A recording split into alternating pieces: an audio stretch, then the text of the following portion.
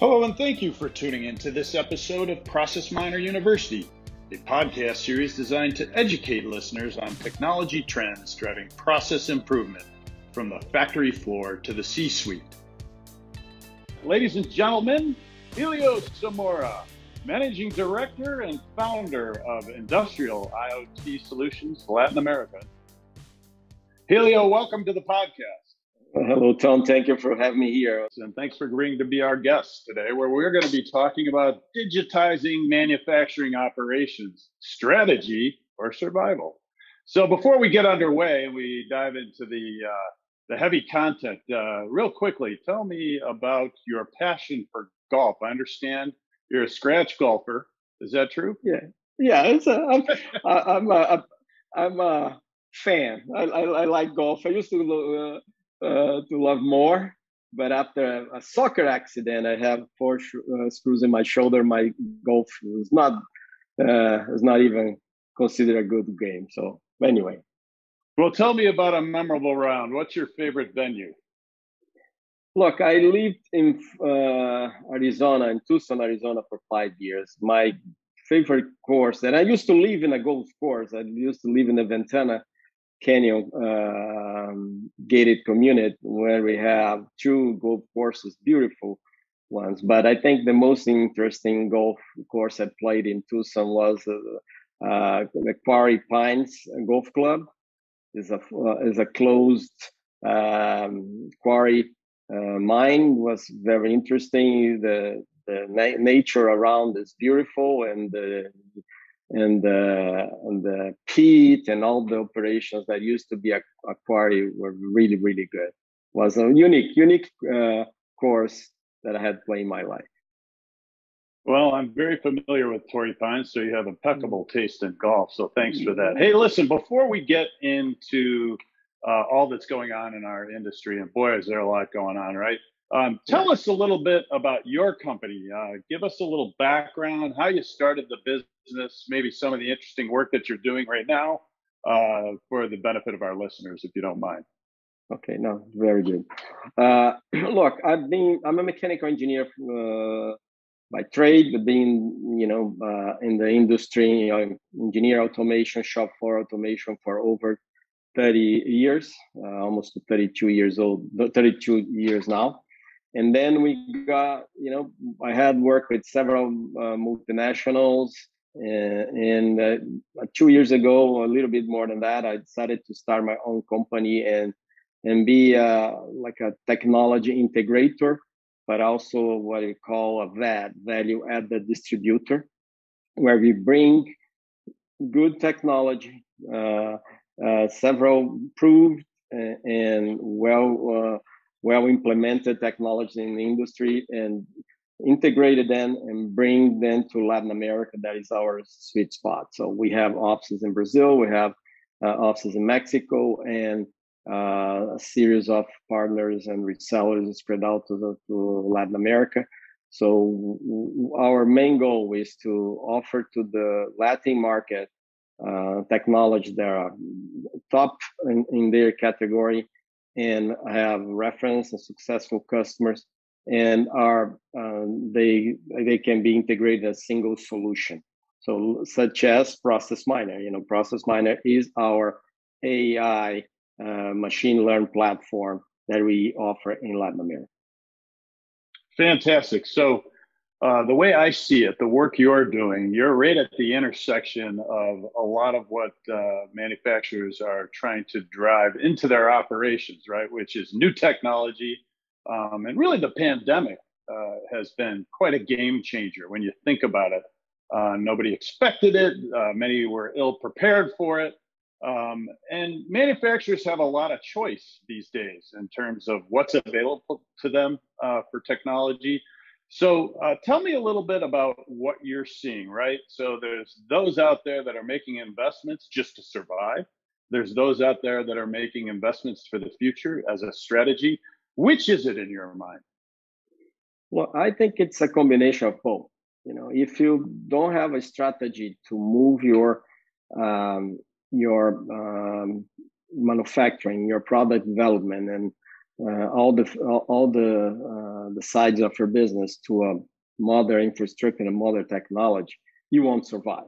So it's a strategy to survive. I think IoT is here to stay. Sensors being around for 40 years, but the data that used to be collected from the sensor are minimal and barely used.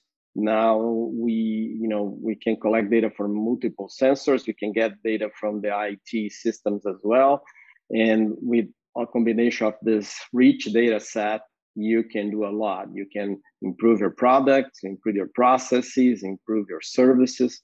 So doesn't matter the company like or not, the hypes on the technology, they need to have a strategy to survive, because competitors in US, competitors in Europe, Asia, China in particular, and other places on the planet are coming after you. And so your business, to survive, you need to have a strategy to invest in automation and IoT and machine learning, AI, and so on. Terrific. So as I see it, your firm is really the glue that brings all these technologies together, allows machine data to work on production lines, provides the insights to people that allows them to do their jobs better, helps them with things like OEE and so on. But my guess is you've seen projects succeed, you've seen projects fail. Tell us a little bit about your experience around strategy. And what you've seen work the best out there in terms of before you make investments in technology and before you get started integrating all of your factory automation. What are your rules of advice for folks as they continue to make this digital transformation of their business? That's a great question and a multiple answers question, but I'll try to answer. Look, first, trying to find the problem you want to solve. If you have a problem that is really keeping you up at night, that's the problem that you're trying to solve, and then try to map this problem as much as you can. Do not do any rocket scientist project. Get something that is real, something that is measurable, that you can understand the impacts that you are having in your shop floor. For instance, you eventually are losing production to bad, or bad use of combination of product chemicals, for instance, or if you're having a problem with the machine is breaking. So those are real problems. Try to use those problems to create use case to validate the technology. And then you go for, okay, let's look at the technology. There are a variety of vendors for every piece of technology, from sensors to AI.